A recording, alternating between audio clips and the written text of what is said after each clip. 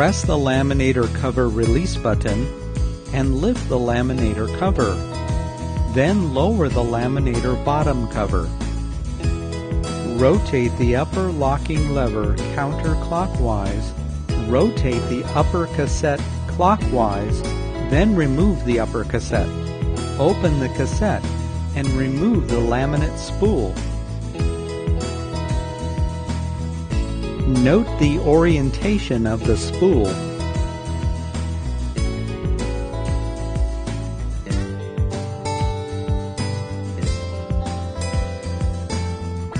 Place the new roll of laminate in the cassette, leaving an inch or two extending out of the cassette.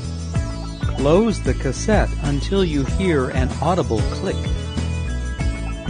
Hold the laminate firmly against the roller, then trim the exposed end with scissors. Ensure that laminate overhang does not exceed 1/32 of an inch, or 0.5 millimeters. Slide the cassette onto the spindle until it is fully seated. Rotate the cassette counterclockwise until you hear an audible click.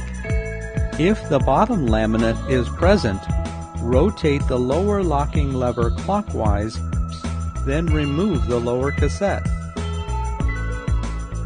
Open the cassette and remove the laminate spool. Note the orientation of the spool.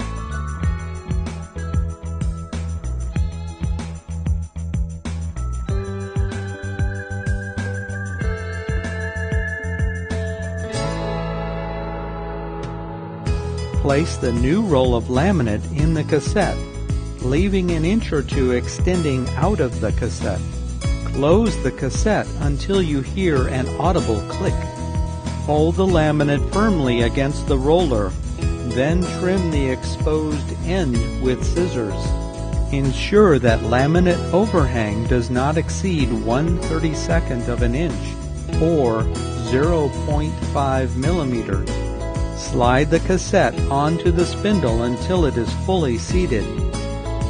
Rotate the cassette clockwise. Close the laminator covers.